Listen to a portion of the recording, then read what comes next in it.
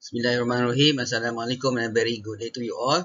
Okay, today with this video we are going to do example 7.4 from the chapter 7 Shigley Mechanical Engineering Design book. Chapter 7 talk about shaft and shaft component design.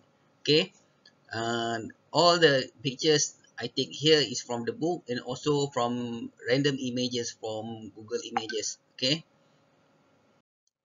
Okay, this example is continuation from example 7.3 from the book. I do not cover example 7.3 as it is too long. Okay, so if you have the textbook with you, you can open example 7.3 to see the figures. Okay, I've already taken some of the extracts of the figures and put in this slide. Okay. Okay, the question is as follows. Okay, for the shaft in the example 7.3, it is noted that the slope at the right of the right bearing is near the limit of the cylindrical roller bearing. Okay, determine an appropriate increase in diameter so to bring the slope down to 0.05 radian. What does this question means? Okay, this is a cylinder bearing. This is a cylindrical bearing. Okay, this is a shaft. Okay, so the bearing itself, it has slope. Okay, in the geometry of the bearing, it has slope like this. Okay, let's say we magnified the slope. It's like this. Okay, it's like this. It's already have some slope. Okay, and this shaft, giving the load given on the shaft, it also have the nearly the same slope. So what happened? The shaft, when it connected with the bearing with this kind of slope, it will slip down. It may slip down, meaning that the shaft can go down. Okay, go down. This is the question and we want to avoid it. Okay.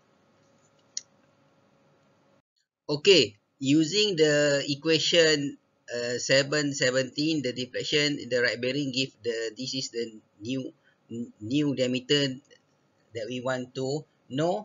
Remember, they are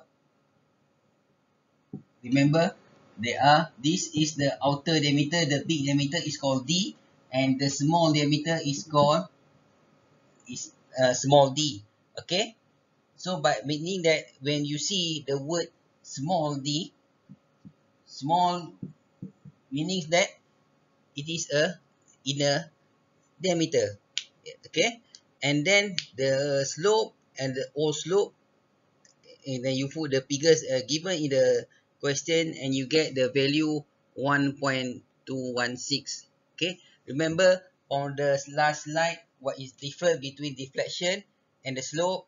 Okay, this is the beam given, this is called deflection.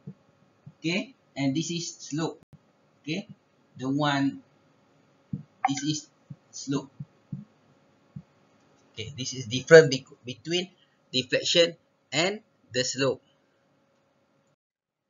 And now you multiply all the diameters with the ratio is given in the question. Okay, and then you get this value D1, D2, D3, D4 and everything. Okay. And then you repeating the beam deflection analysis in example 7.3, given new diameter produce a slope at right bearing of 0.0005 inch and all deflections are less than the previous value. Meaning that again the question asks us to calculate the slope in order that the bearing and the shaft do not want to slip away. Okay. Okay, that's all for the video for this video. We will continue to the next video on critical speed for shaft. Okay, thank you very much.